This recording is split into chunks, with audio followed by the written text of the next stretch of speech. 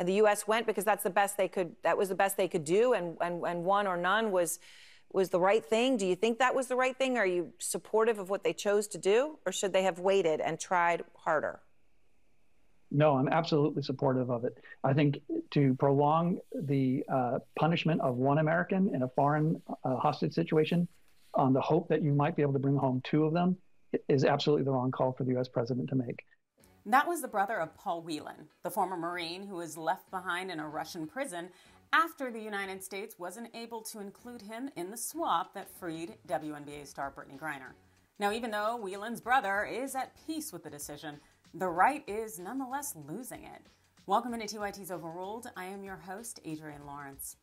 In the wake of the United States exchanging WNBA star Brittney Griner for Russian arms dealer Viktor Bout, well, the right is having a meltdown. Conservatives claim to be upset that the U.S. was unable to bring home Paul Whelan. Yeah, again, that former Marine who is serving a 16-year sentence in Russia for espionage. Let's go ahead and look at some of the right's ridiculous takes. First up, Tucker Carlson.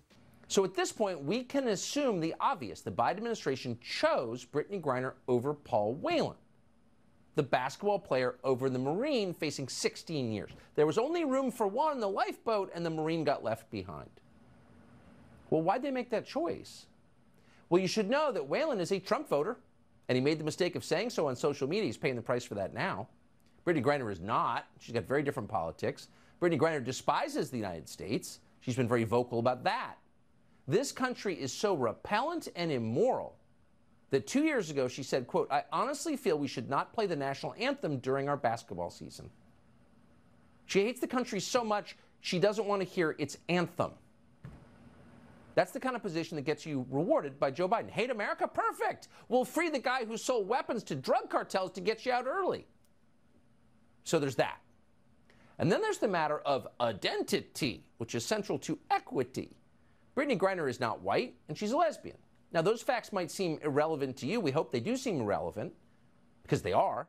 Yeah, Brittney Griner kneeled during the national anthem and criticized the United States.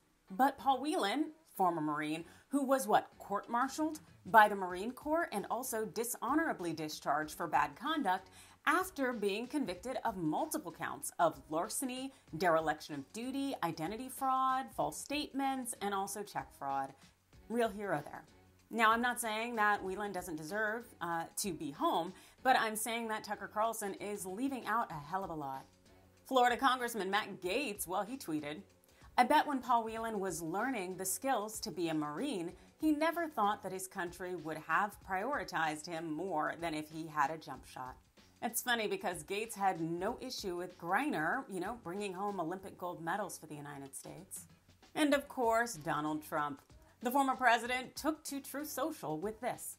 What kind of deal is it to swap Brittney Griner, a basketball player who openly hates our country, for the man known as the Merchant of Death, who is one of the biggest arms dealer anywhere in the world and responsible for tens of thousands of deaths and horrific injuries?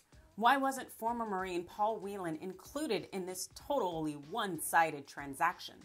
He would have been let out for the asking. What a stupid and unpatriotic embarrassment for the United States.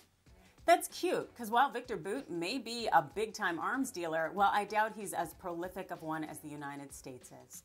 Let's not forget that Paul Whelan was taken captive in Russia during Trump's administration. Yeah, right around 2018 is when he was convicted. And so Trump could have got him out at any time if he would have used his great art of the deal tactics.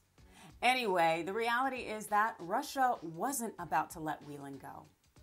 A senior U.S. official tells NBC News that they tried everything they could to get Paul Whelan out, but they are treating him differently. They say he is an espionage case. They said the choice was either one Griner or none. Now, Russia may be unsavory, but my God, they are not stupid. With Whelan being Canadian-born with Canadian, British, Irish, and U.S. citizenship, who, again, was dishonorably discharged from the Marines in a super weird situation, well, Whelan is out here looking like Leonardo DiCaprio's character in The Departed. Yeah, I can see why Russia seems to think that Whelan is a spy and was not about to let him go. The U.S. made the right call here in bringing home Brittney Griner because she is what they could get. And just because the right is pissed about the fact that the U.S. brought home a queer black woman instead of a Trump-supporting white former Marine is nothing I'm still willing to entertain, because it's absolute nonsense. But then again, those are just my thoughts. You let me know yours in the comments below. Hit that like and follow button, and thanks for watching.